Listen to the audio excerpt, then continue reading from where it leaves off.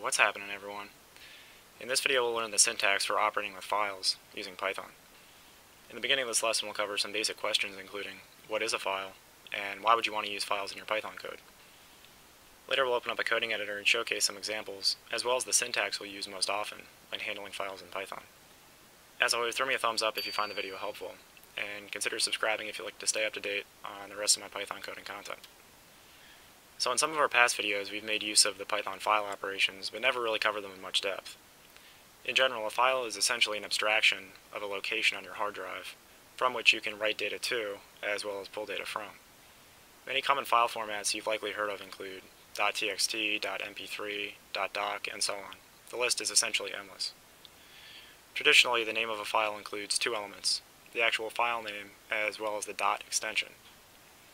The actual file name itself should be descriptive enough for a user to have a relatively good idea of what's inside the file. Each file extension adheres to a well-defined formatting structure. So, for example, .mp3 files are made up of a series of frames, each of which contains metadata about the frame, as well as the actual data, which in this case undergoes some operation when being read to turn it into recognizable audio signals or music. If the formatting is at any point not adhered to, the file will likely be considered corrupted, because the applications that read and write this file type rely on the formatting being correct throughout its entirety. On the other hand, a .txt or text file is far more simple than an MP3 and is essentially just a list of characters encoded in most commonly ASCII format. There aren't any sections or protocols we must adhere to when writing to a .txt file, because when it's being read, applications don't expect there to be any structure. No matter what the file format, when it comes down to it, all files are stored simply as a list of binary numbers when they're saved to your hard drive. When working with Python, the file formats you'll likely use the most commonly are those used for storing raw data.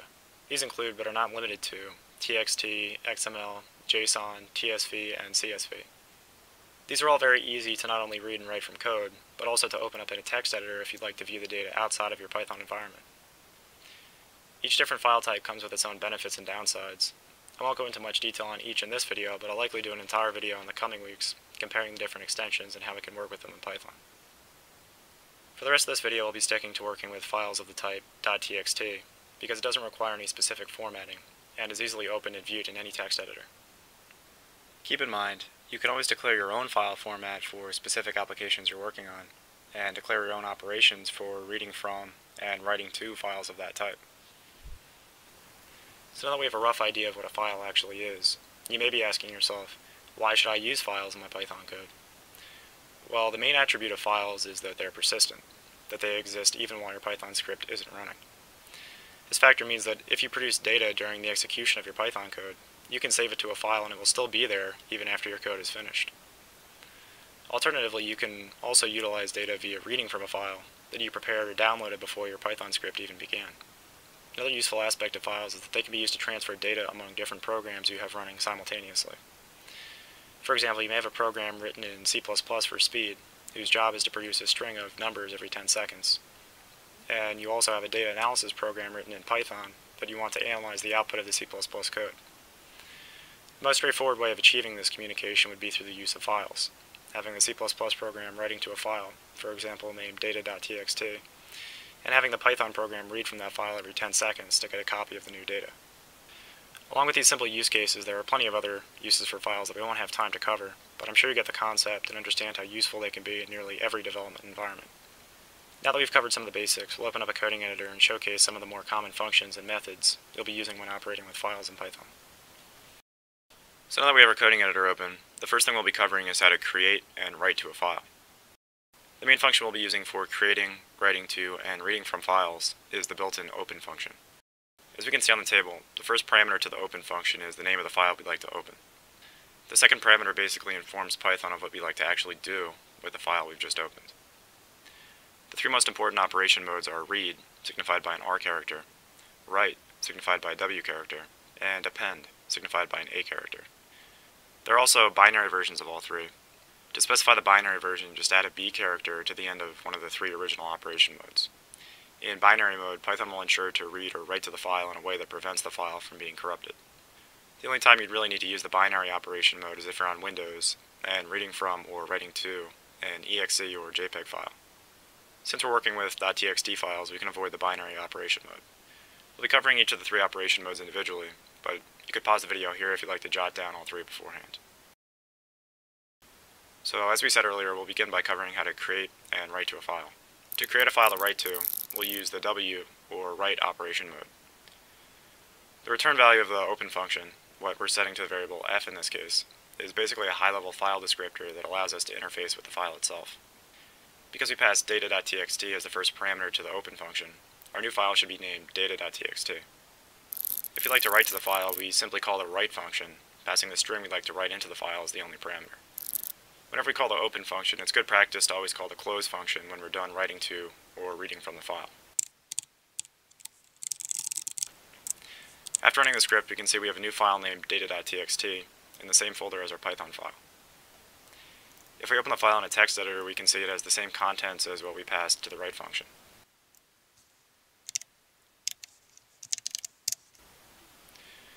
We'll now cover reading from a file. As you may recall, when reading from a file, we pass R as the operation mode. Calling the f.read function will be returned a string containing all the contents of the file. Running the script, we can see we have successfully printed out the data from the file. We'll now cover the append mode, the third and final mode of operation. Once again, to signify the append mode, we pass an A character as the second parameter of the open function. Because we're opening our prior file, data.txt, anything we write will be placed after the line we've already written to the file. Inside of the string we're writing, we're including an end line, or \n character, to tell Python to start a new line in the file.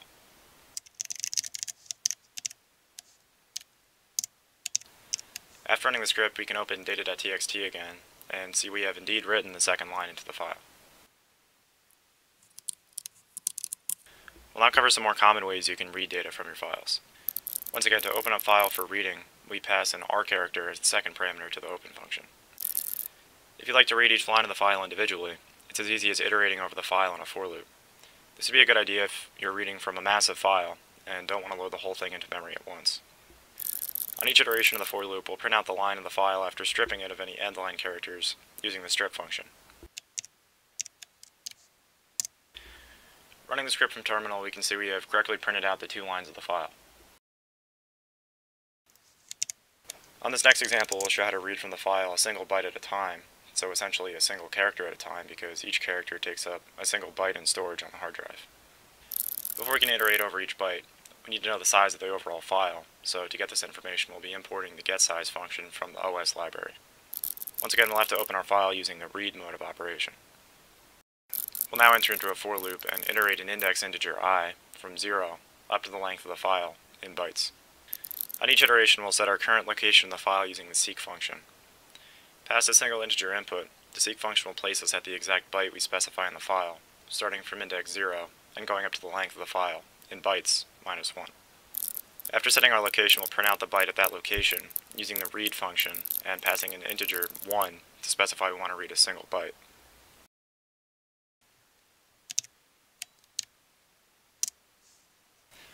Running our script from the terminal, we can see we've printed out each character of the file individually, along with its byte index.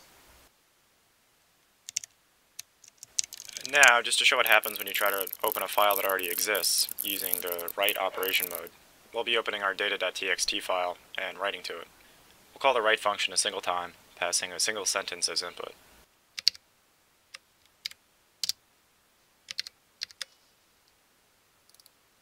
Opening the data.txt file, we can see by opening our existing file using the W mode of operation, we have effectively overwritten all the existing data in the file.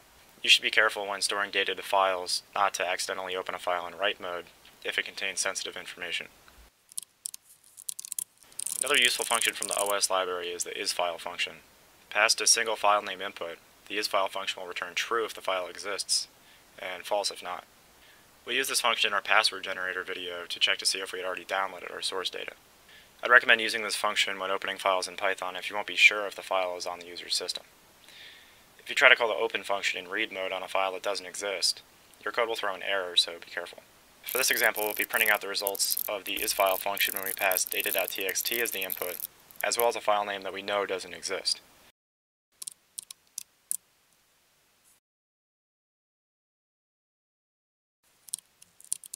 The last useful function we'll be showcasing is the listDir method, also from the OS library. Past a string representing a location on the hard drive, the lister method will return all the files and subfolders at that location. If we wish to check our current folder, we can pass a single period as input. Along with the isFile function, you can use lister to both navigate through your user's file system, as well as locate certain files. Running a script in terminal, we can see the only two items in the current directory are the Python source code and the data.txt file. That takes us to the end of this video, everyone. Just for recap, when operating with files in Python, we'll be using mainly the open function. The open function allows us to read from existing files using the read or R operation mode, create new files or overwrite existing ones using the write or W operation mode, and append to the end of existing files using the append or A operation mode. If we open a file in the read mode, we can read the entirety of the file into a string using the read function past no parameters. If we wish to read a single byte at a time, we can use the seek function to navigate through the file, and the read function past an integer 1 to read a single byte from that location. If we want to read each line of a file at a time, we can simply iterate over the file in a for loop, the same way you would iterate over a list. If we open a file using either the write or append mode, we can use the write function to enter data into the file. The write function can be passed a string, and can be called as many times as you want. And finally, after we're finished with a file, in any of the operation modes, it's good practice to call the close function to ensure Python cuts any connections with the file. Hope you guys found this video helpful. Thanks for watching, and I'll see you guys next time.